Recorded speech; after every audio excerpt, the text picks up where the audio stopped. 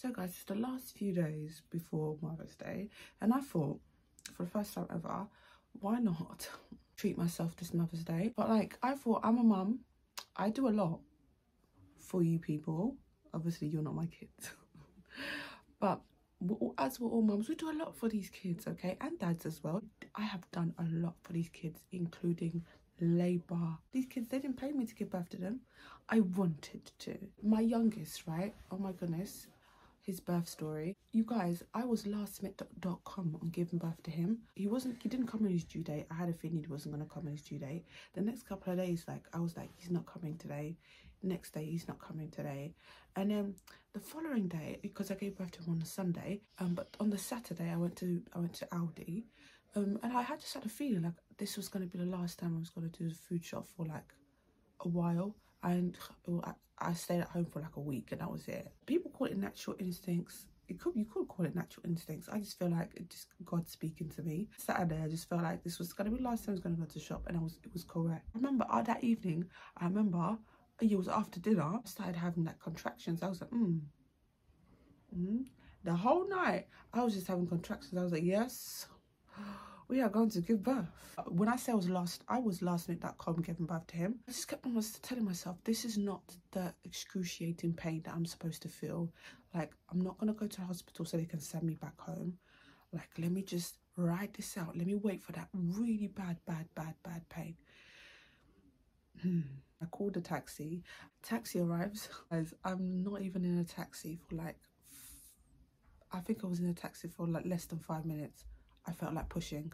Seriously, I told the taxi driver, please, I'll pay you extra if you just get to this hospital quick. Yeah, and I called a labour ward. I was like, listen, I'm about to come, yeah.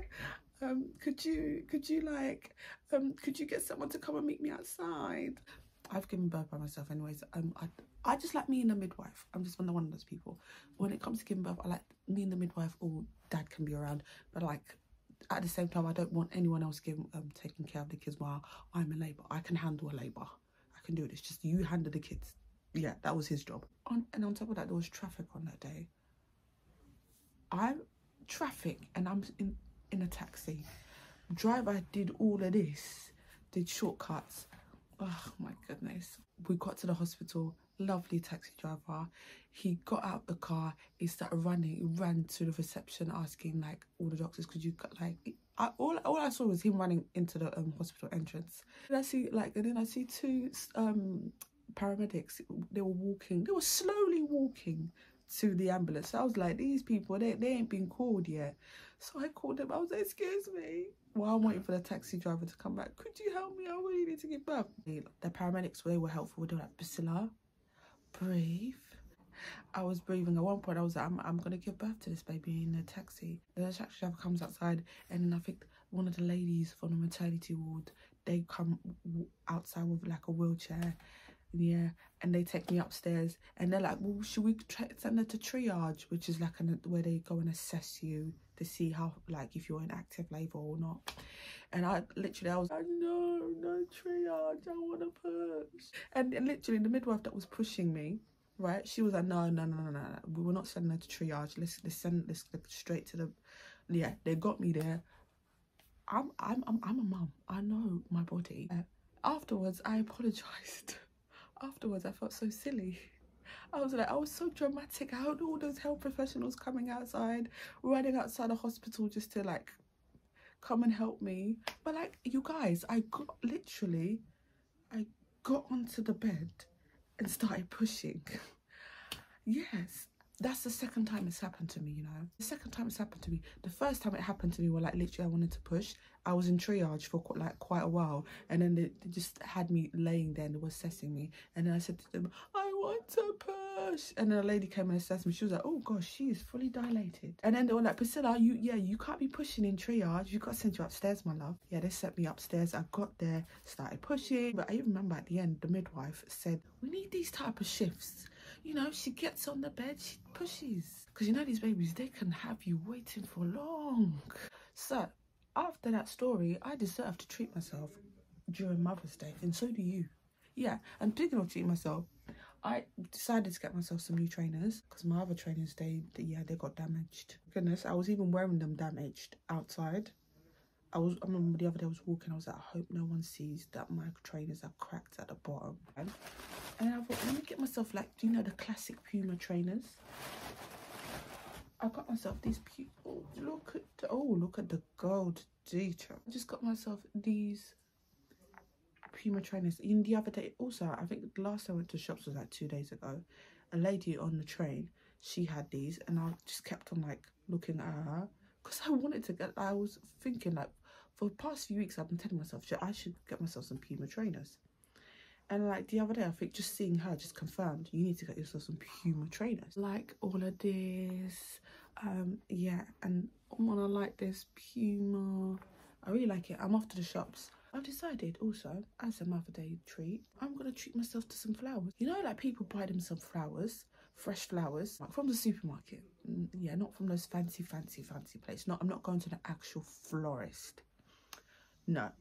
I'm just going to start with the basic and from the supermarket. I'm thinking of getting some tulips or whatever looks pretty. And I'm going to put it next to the TV, so when I'm watching TV during the weekend and relaxing, I'm also like catching eye to my, you know, flowers that I got for myself for Mother's Day. So, and I might be getting some cake for myself. Yeah, cake.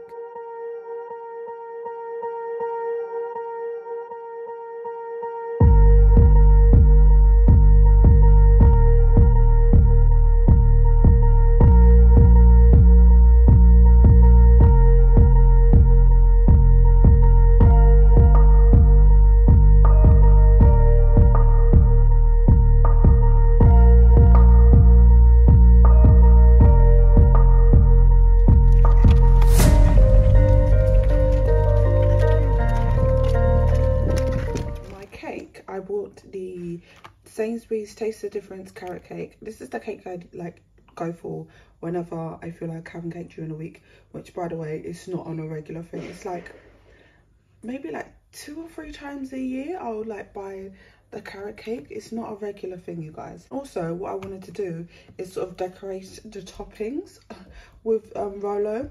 So I tried this out back in 2020. I think it was during lockdown. My son's birthday cake. I've been fancying a Rolo for like a few days now, so I thought I'll just decorate the top of it with Rolo, and I've got custard to go with it after dinner.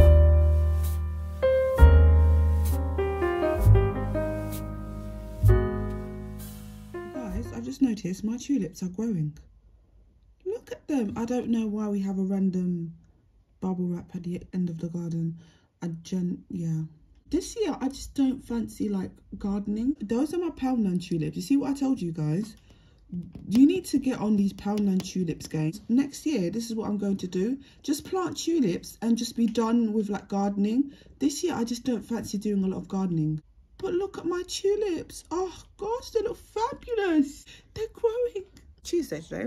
Mother's Day, obviously, has gone past. I spent the weekend, what did I do in the weekend? I don't go out on weekends. I don't like to go out on weekends because I don't like crowded places. I don't like, if you watch my video I did recently about like how to live a soft life, I mentioned one of the like struggles I used to have was I don't like crowded trains. I don't like crowded like places in general, but trains were the worst. Oh my goodness. Like, you know, in a crowded train, as soon as you hop on, it's like everyone looks at you like, oh my goodness, you're adding to the struggle already. Like it's like when the train is like really like packed up, right? And then you get on, they're all looking, they're all eyeballing you like you're like you caused the issue, because they know you're about to add to the struggle of standing in the train all squashed up. It's like just those few seconds of like when you get on the train and then just everyone's just looking at you. I don't like it. I did go out in the weekends, but I only went round like to the corner. On Saturday, yeah, I told myself wake up early, do all the chores, start cooking like defrosting or dinner really early and stuff. My Saturday went really well because I woke up early. I took the kids to the park. We went in like a different way to the park because for some reason I always knew there was like this bridge near us, and yeah, so we went a different way to the bridge, and it was just a really miniature bridge, and then like literally I had no idea that bridge is like round the back towards the park. Like, I had no idea. Here's me telling you about like a small miniature bridge. And like, I don't know about you, I've become interested in water too. It's a weird conversation. But like, I'm really upset when I keep seeing like the plastic in the sea. Like, we've got Coke bottles. I'm sorry, but like, I never used to be like an animal lover. I've throughout the years I've like grown to love animals, like dogs, especially dogs. Dogs are just, they're like, I'm starting to love them. Like, I remember one time there was this dog, right? It was on the DLR.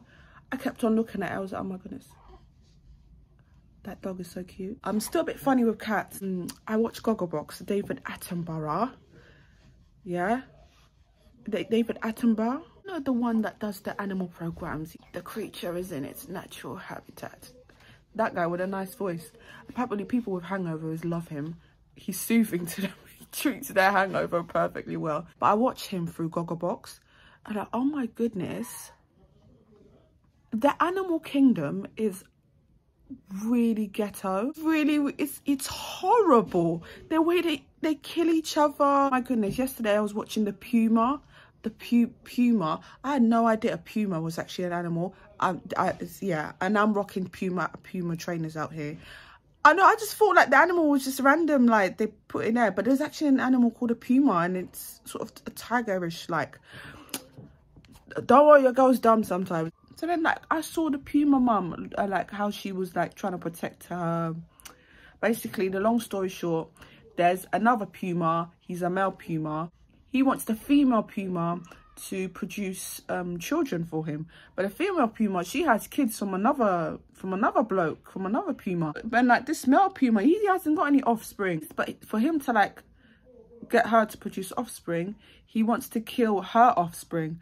This is what I mean. The animal kingdom is ghetto. The female puma, she knew he wants to like kill her kids, so she, you know, she tried to distract him while the kids ran away, and the kids ended up running away, and she ended up like, you know, going like, there was a fight started. But like the whole time I'm like, oh my goodness, I don't want her to die. Like, oh my goodness. Like, she never used to like animals. And then afterwards, she didn't die, but she had to go and find her kids, because their kids scattered around. She spent 24 hours trying to find the kids. She ended up finding 3, so she had 4 kids. She ended up finding 3 of the kids. And then I was like, oh my goodness, I bet that puma, that male puma, has eaten the 4th puma, has eaten one of her kids, because like she's looking for the 4th one. She ended up finding him or her. She found all 4 of her kids. I was like, yo. And I never used to like animals, you know. And obviously, I think that's the perfect like tale of like, in this Mother's Day like vlog that I'm doing. Like, us mothers will do anything for our kids. Like, seriously, the way that puma was trying to distract him to like not go and kill her kids. Today I'm off to the shops. I need to get some new pajamas for my kids. So I'm off to Poundland actually, because yeah, Poundland sent me a voucher and I'm like, I might as well use this voucher. I've only used Poundland vouchers once. I'm gonna use it today, because then at some point they're gonna be like, she's not using her vouchers, we're gonna stop sending her vouchers. And I'm no, I like vouchers, so I'm gonna go use the voucher. Also gonna pop, I want to get a pink nail polish, because I was watching The Apprentice the other day, and like, you know, it got to a point when it was the final 4, and they, you know, when they interrogate them through those interviews about like their business. One of the ladies that, you know, that was interrogating the girls, well, the other ladies, about their business, she had like this, every single time, it's her as well. This is the 2nd time as well I've seen her with nail polish that I want. Yeah, she had this pink nail polish. I'm like, I need that nail polish. Last time I saw her, she had that emerald green nail polish. I was like, I need that emerald green nail polish. Yeah, I'm treating myself to new shoes, because I was editing my vlog that I did. The vlog is actually going to come after this vlog. I was editing, I was like, those shoes look good. You know, when you're editing and you're like, why did I not head to the checkout with that? I had one of those moments. So I'm going back to Primark. I have to go back to the big Primark store, because my local Primark, they don't have my shoe size. They never have my shoe size. Always 546, 546, 546. They never have it, and always have a bunch of them. They never have my shoe size. all my shoes that I bought from Primark, I've always been from the big Primark school. And also I want to go and treat myself to some Galaxy hazelnut chocolate. I haven't had a Galaxy hazelnut chocolate in years. Yes, I'm going to go and do that. Oh, that one's nice.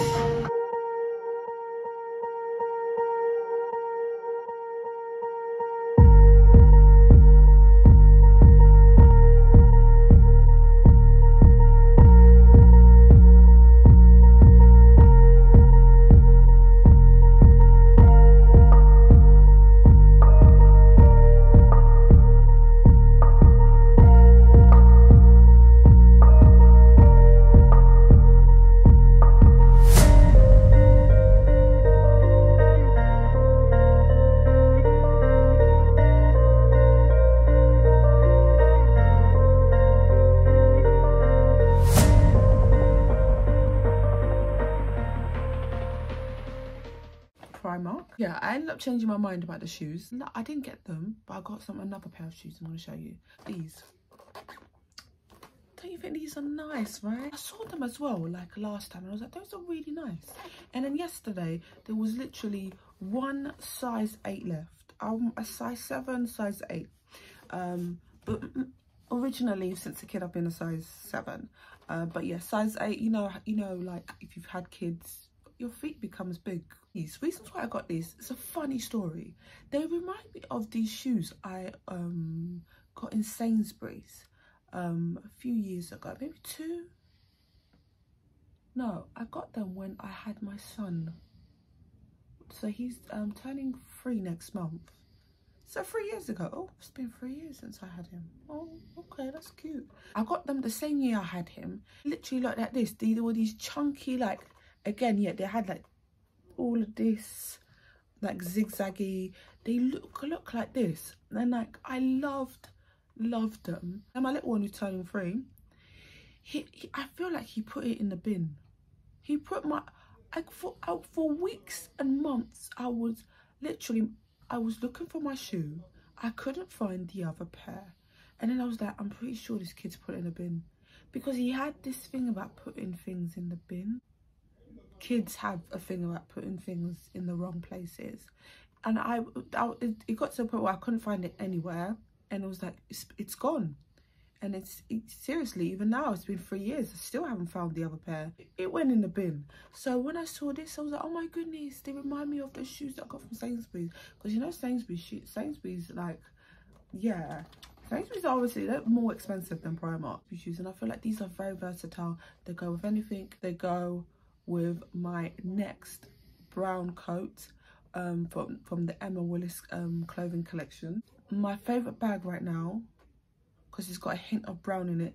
This as well has got like a hint of brown here. This is going to be just a really nice vibe. Walking around looking decent as a mum. You need to walk around looking decent.